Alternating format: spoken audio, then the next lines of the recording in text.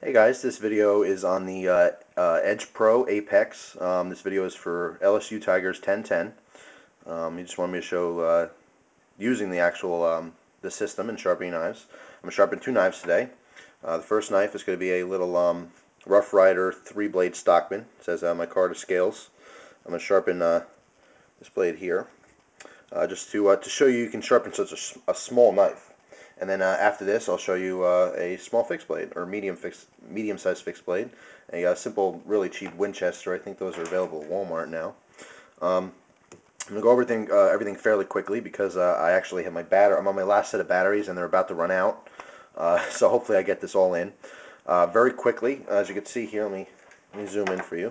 I'm gonna go over these color notches. You see there on top to bottom you have the blue, yellow, green, red, and then all the way in the bottom is black. Very quickly, let me back this back out. Your written instructions are going to let you know if you want to pause on the video right here. You can see what's recommended. As you can see, the blue 24 degrees, then yellow 21, green 18, red 15, and then the very bottom is a 10-degree black. Now this says 10 degrees is for these serrated knives. You do not want to sharpen the actual serration side. You want to sharpen the back of the serrations. It's a little tricky. I don't really have a serrated knife here to show you that right now.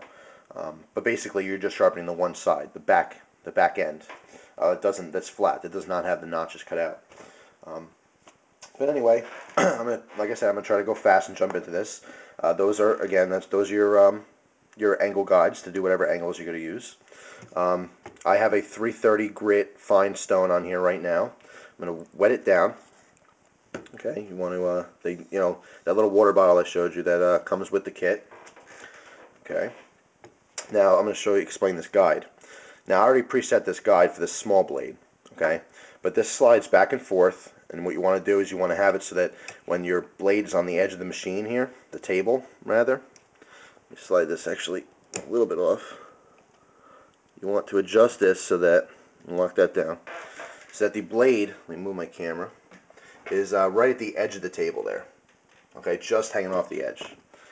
Now there's a guide clip here that goes on the end of there, but because this is such a thin blade and I'm so far on the edge, if I put this on right now, it would the stone would rub on that instead of the blade. So you want to start either side, doesn't matter.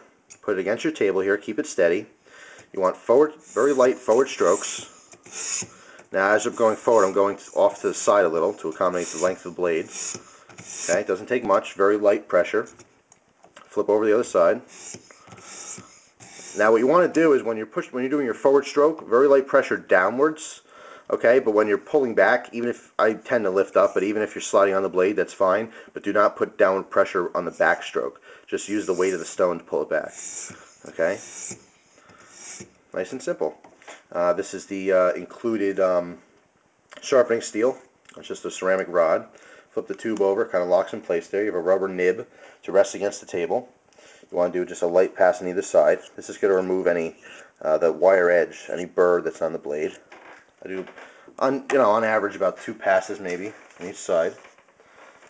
Get a piece of paper here. I was cutting this up before, but let's see what that edge is like now. Nice and sharp. Also, this is such a thin edge, of course it's going to perform, extremely well. So, I'm happy with this. I would actually probably go back on the rod here, just a couple more passes, just to really fine-tune that edge. Now, the next knife I'm going to show you, I'm going to use the same stone, 330 grit, but I'm going to have to put this clip back on the edge here. It's kind of a pain in the butt once you take it off, but for the most part I don't sharpen these really little knives. You want to kind of spread this out. Once you get it on the corner, of course this is wasting a lot of video time. Alright, there we go. Once you get it on the corner, you slide it on, slide it across. Get that nice and even. Alright, good. Now, this is the Winchester. This is about a 4-inch blade. You're going to do the same process, but first you're going to move this up and down to get the right guide size, upwards. Just bring that right to the very edge, so the blade's hanging off the edge.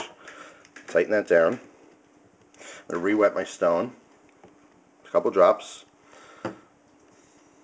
Just kind of spread that evenly across. Now this will get messy with the water and all the you know, the metal filings and all that, but you know, not a huge deal. Resting at stable, same deal. A moderate pressure forward, letting just the way the stones slide backwards. Okay, I'm going to start down the bottom here, a couple passes. Now you don't want to come all the way out to the edge here, you're kind of off balance, plus you might change the angle, the edge angle very, very slightly. So you want to do is bring the knife back a little, okay, and you can pivot, okay, on the edge here. Kind of pivot to keep it even, the angle, but this way the edge is towards you so you can kind of get that tip. Now as I get towards the end of this side, very light pressure just all the way across, okay, moving slightly forward, all the way across. I'm going to flip over. As you can see here, this is the buildup. On the other side of my thumb, that's the water and the metal filings collecting. You might want to just wipe that, use my shorts since... Alright. And you want to just do the exact same thing on the other side. So it's kind of, you got to kind of be ambidextrous with this. And again, same deal. Nice and light. Bringing it back a little so I can do the tip. And coming across the whole length of the blade. Nice and light. So that's basically it, you know. Actually, you know, tell you the truth, what I didn't actually sharpen this knife because I'm still set on a 15-degree angle. So I never actually got to the edge. I should have switched. So I'll do that right now to show you. See, what I did was instead of continuing the same angle, I kind of sharpened right above it. So I brought the edge back a little bit, but I didn't actually sharpen the edge. So I'll bring this up to the you know, the instructions recommend for a thin blade, thin hunting blade, the yellow, which is I believe 21 degrees. So I'll repeat the same process. You know, very simply. Now I'm on the same edge as this here. If you don't line up on the same edge, it's not a big deal. You just take a coarser stone and you can set the edge of whatever knife. Let's say you have a knife and you know it's a 20-degree edge. If you want, you know, an 18-degree edge, that's fine, but you want to start off with a coarser stone. So you can bring all that metal down to the edge angle you want. Again, just bring it back a little bit. Flipping over. I'm actually going to re-wet my stone. Just a little bit there. Okay, now the other side.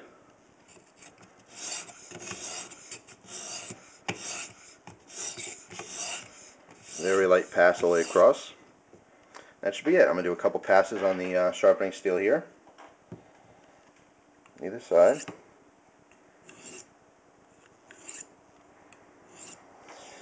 And that's about it. Let me get some paper here. Let's see what we got. See what we're working with. Move this aside. It's getting caught up a little bit there. Now it's fairly sharp. I would go back and rework the edge a little bit on the ceramic stone here, or rod, to really fine-tune that edge. But again, that's it. Very simple. Very quickly, I'm going to show you what else comes with this kit. I got the $200 kit. Like I showed before, you do get the paper instructions, tells you everything you need to know. You also get a DVD. I happen to get the polishing stones, or polishing tapes rather. What you get is because I got two different tapes. You get a blank stone. It's like the base, but it doesn't have a stone attached. And then you get these polishing tapes, and that's basically what it is. I have a 3000 grit. It's like a sticker. That's all it is. And you take the backing off and you stick it to this, and you use it as if it was a stone. And you know, 3000 grit. That's really going to put a mirror polish edge, you know, on your knife. And then the other one, the pink here, is 1000 grit.